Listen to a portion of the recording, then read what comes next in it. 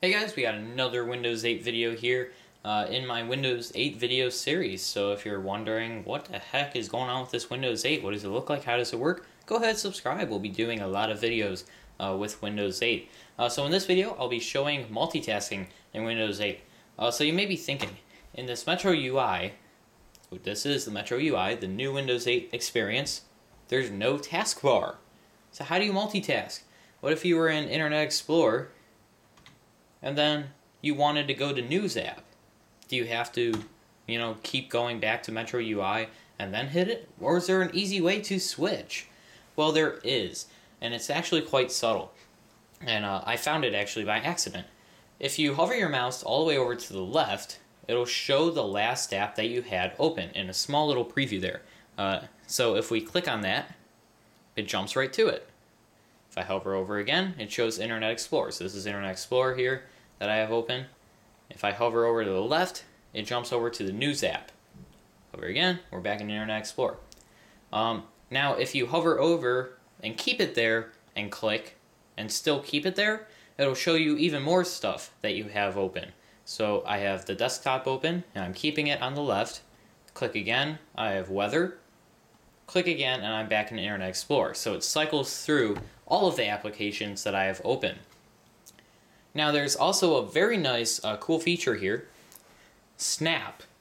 So basically, if I'm in Internet Explorer, and let's make this more of a real life situation, I'm going to go to Google Docs. And say I am writing something for a website, or I'm just writing an article or a newspaper or a news thing, I don't know, any kind of news source article, or I'm writing an essay, whatever it may be. I have my Google document here, or you may be running Microsoft Office for Windows 8 once it becomes available, the Metro style.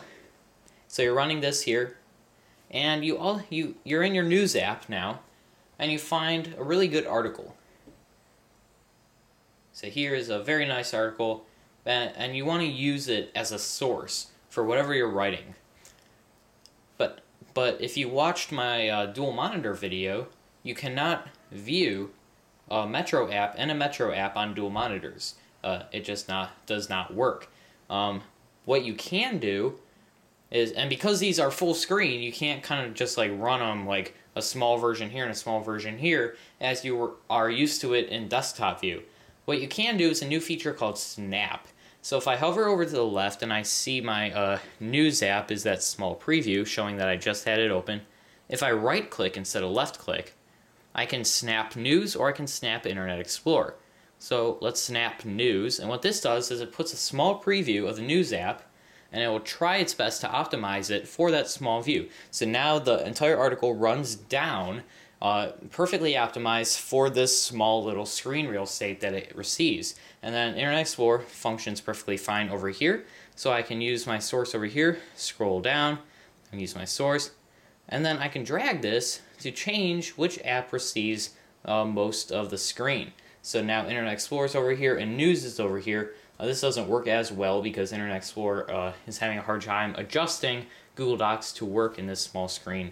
But this is a very nice feature for running two Metro apps side by side.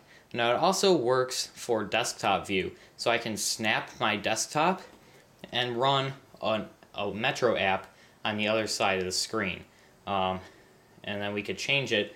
The only way desktop works, however, in Snap is when it's running the larger view, and then the Metro app is running the smaller view. So that's the only way you could get that to work. If you give desktop the smaller view, it only views these little thumbnails, but they're not usable at all.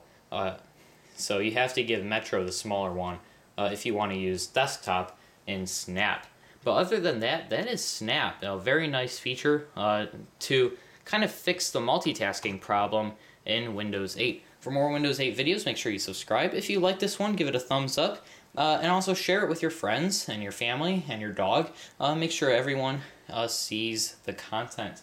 And also check out my website, MikeBen96.com. Links there for Google Plus and Twitter, so you can follow up on everything that I'm doing online. And I will see you guys in the next video. Thank you for watching.